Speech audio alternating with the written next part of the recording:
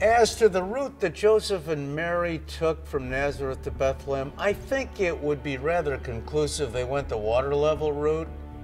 Otherwise, they'd have to go through the hills and even the mountains of Samaria, up and downhill, which is very difficult for a woman if she was on a donkey in the advanced stages of pregnancy.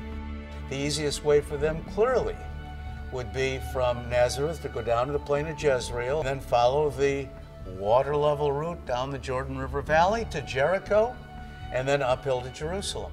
That's the route that Jesus would take later on, you recall, in his last trip to Jerusalem.